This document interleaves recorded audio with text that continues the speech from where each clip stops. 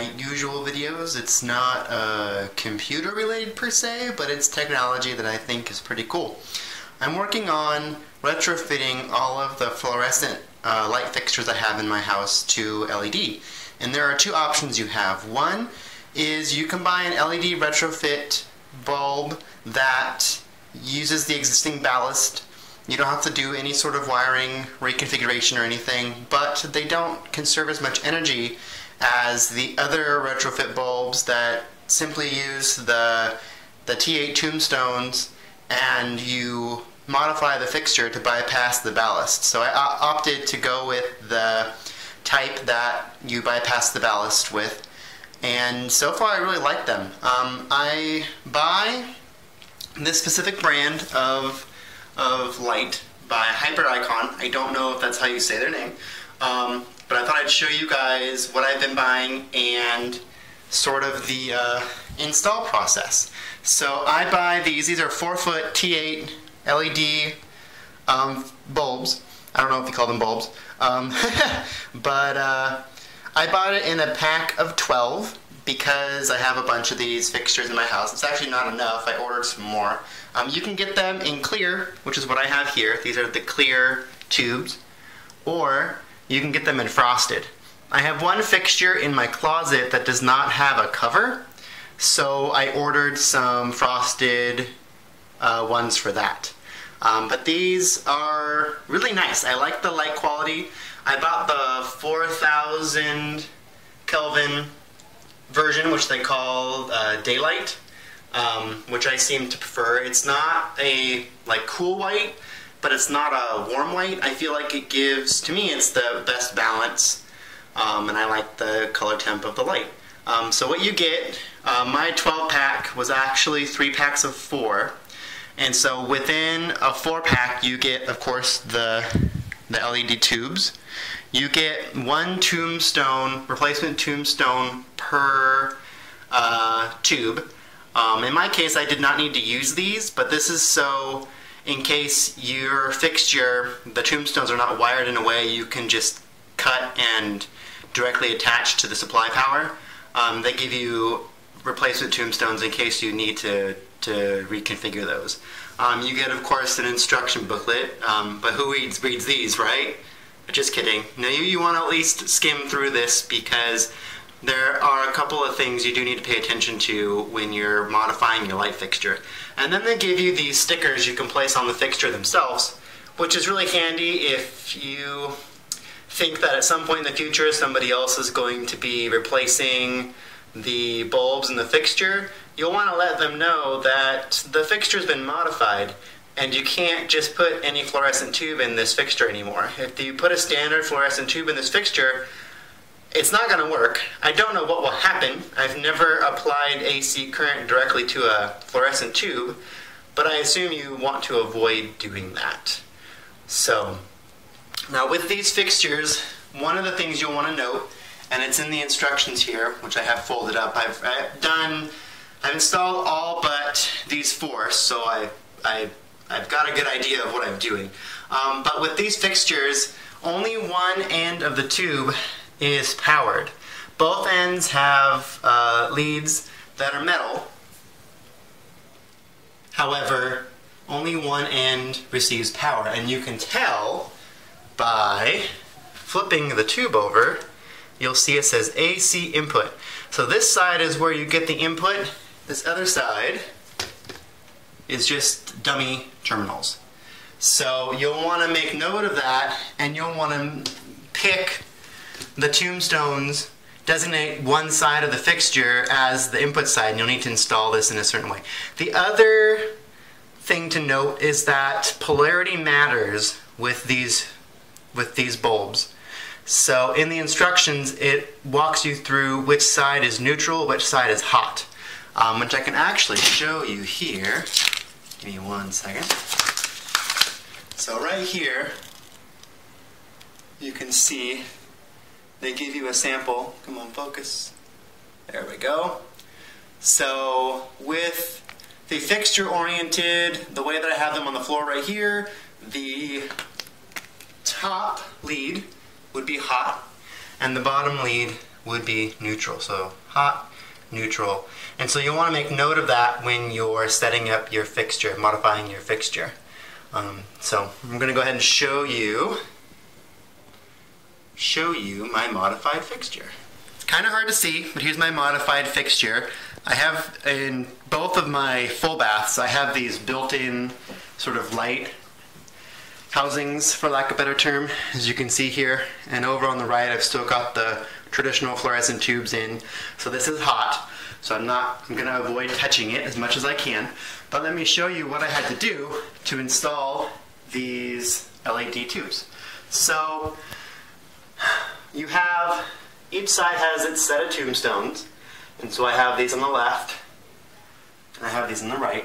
Now, I'm not an expert when it comes to ballasts, so I really don't know what this wiring does exactly. All I can tell you is that modifying this side to power the bulbs required more wiring than modifying this side, because this side I've got two wires, and you can't see it, but in there, the tombstones are jumpered together. So the upper tombstone has jumper wires that go to the lower tombstone. And so the upper wire powers the upper lead. You can see it. No, not really. And then the lower wire powers the lower lead. And that matches the bottom tombstone. So now in my install, I have the opposite of what the pamphlet shows. So I know that instead of the top lead needing to be hot, I need it to be the bottom lead. And I've got that set up accordingly. You can see here I've got hot. This goes here. And if we stretch these out, I said I wasn't going to touch these, but here we go. This is the bottom, and this is the top. And so you just wire those directly to the supply power, and then install your bulb. You put the fixture back together, and it's really not that bad. You can see I have this ballast completely disconnected. This was the old wiring to the tombstones on the right. And I don't know if you have to do this, but I do it just to be safe, is I disconnected the left tombstones as well. I don't think the terminals on the bulb do anything, but just to be safe, I've clipped these as well. And it's, not a bad thing to do. If you wanted to go a step forward, you could remove the ballast and recycle it, but I'm a little lazy. I'm just going to leave it in the fixture. So I'm going to put this back together, and then what I'll show you guys is the light difference between the traditional fluorescent tube and these LEDs. Got these guys installed, as you can see. If you don't have a diffuser or any sort of cover on your light fixture, you definitely want the frosted bulbs. But because this box has these diffusers down here, which desperately need a cleaning, these work fine for my application. And so here's the difference between the standard fluorescent tube and the LEDs.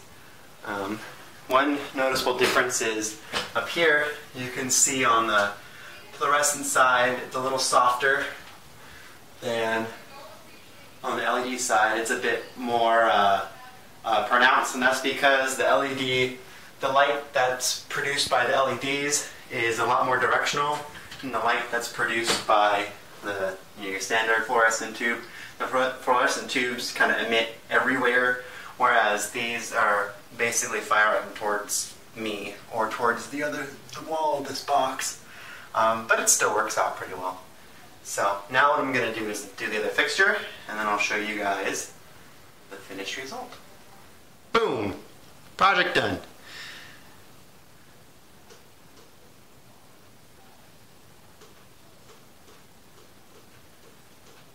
LEDs produce crisper lines than the traditional fluorescent tubes, but I'm okay with that. And there's a little more shadowing under here, as you can see, because the LEDs are a bit more directional. But again, I'm okay with that. It wasn't perfect with the fluorescent tubes anyway, the traditional type, but there was a bit more disbursement of light with the traditional tubes. In an ideal world, if I had built this house, I would not have done this fixture at all. It's cool, but I probably would have either done can lights in the true ceiling up there, or something else. Maybe a central light for the bathroom and some, what do you call it? Some task lighting for this vanity here. As you can see, is for my kids. It's the kids' bathroom. But anyway, there you have it. LED lights, LED retrofit in your standard ballast-based fluorescent fixture. So I'm here in my garage where I'm also going to do the LED retrofit. This space really needs it because I'm going to turn the lights on. You're going to see how awesome they work. Yay, look at that. I think the ballasts in these are done. If I flick the light switch, you can see I'll kind of get light. So usually in the winter, just keep flicking it until, and you see I miss it. Oh. Hey! Kind of works. Anyway.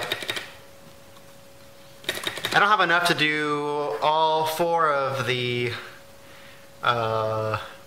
bulbs in these fixtures, but I can at least put 1 in each, and then I've ordered some more, and when the order comes in I can put the other 2 in, and we'll have much improved lighting over this crapness that we have right now. And they work fine in the summer, but in the winter, and I'm in California and it's not even cold compared to some places of the country. Alright, so here I have one of the garage lights opened up. I've got the wiring all disconnected. Here's one end of the fixture. Got the ladder here. Where you can see I've disconnected them completely from the ballast, so nothing accidental can happen. Here's the ballast. Here's that wiring. Here's the wiring that used to go to the other side over there. Here's the supply wiring, which I'll just bundle up and stuff into the fixture. And so here's the supply power. There's 2 hots and 2 neutrals because this is the first leg, and then it jumps over to power the other light. So it junctions here, it's chained, which is fine. So now I have to connect these tombstones, and this fixture shows you what I was talking about in the bathroom, where one tombstone has these wires, and then it's jumped over to the other tombstone. It's just simpler than doing the other side. I suppose you could argue that if there's some sort of failure in this tombstone, it'll take out both lights, whereas over here you have independent wiring per each tombstone, so if something fails in this guy, it doesn't affect the other guy. But I'm lazy, and we're going to take the simple route. We're going to wire this guy. So, looking at the instructions, it shows with your hot and your neutral. And so orienting this the way that the bulb is going to be installed, this lead needs to be hot, and this needs to be neutral. Let's double check that one more time. Orienting this the way the bulb's going to be installed. Yep, that's it. We have hot, neutral, which will also make this one hot, neutral. I'm going to go ahead and get this wired up and show you the finished product. Alright, we've got this all wired up. As you can see, direct to the high voltage, the AC power, going to the tombstone. Now to package this up and install a bulb. Alright, I've got these all finished up. Let's see what happens when I flip the switch this time. Oh, I've got light! It is beautiful! And I don't have to futz with the switch. It's a simple on-off. So now all I need to do at this point is when the additional bulbs come that I ordered today, it's got to pop them in. But even with one per fixture, it's still a decent amount of light. I mean, you can see, you know. And if I turn it off, reach the switch, boom. Boom. So there you have it. Until next time.